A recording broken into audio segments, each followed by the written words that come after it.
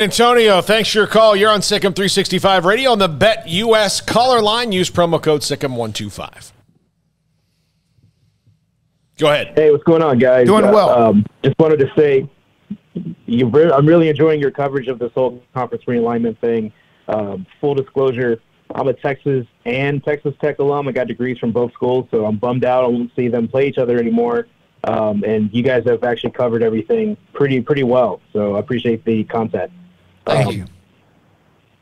After listening to all the testimony at that Senate hearing the other day, there was a lot of emphasis put on what type of draw a program like Texas brings to communities and to different campuses whenever they're in town. So it may be too early to ask this question, but I want to know, will Baylor fans want Mack Rhoades to schedule out-of-conference games with Texas, especially if it's home and home? I just want to know what you guys think the general feeling from the fan base would be regarding playing Texas after they leave for the SEC. I'm going to guess we had Mac on yesterday, but there was so much more. It's a great question, and maybe next week or down the road, that's a great question to ask him.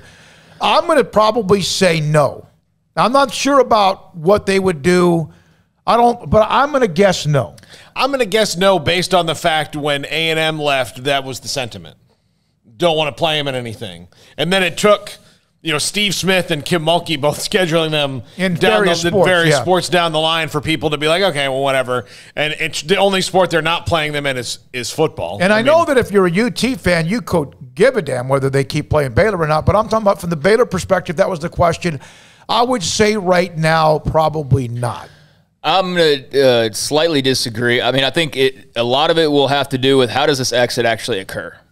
Okay, so if Texas and Oklahoma ride this bad boy on out, and in 2025 they finally throw up the deuces and see you guys, see you on the other side, then, there's this. I mean, they would have fulfilled their obligation, so how could you be mad at them, really, right? They're doing what's best for their program. Would Mack Rhoades not do the same? Now, I agree that, Tony Caridi referred to, like, the whole mafia hit style way that this went down, and I'm sure there's going to be some bruised egos and some bad feelings over that.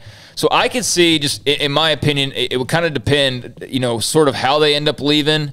But even then, I think maybe there'd be a little bit of a buffer for a year or two. But I think ultimately, I mean, guys, what are we talking about? We're talking about college sports. What is college sports all about at this point? It's about money. Yeah. So who's going to attract more money? You schedule a non-conference game against Texas or a home and home, or doing it against UTSA? And I mean, no offense, this is the first team that popped into my head.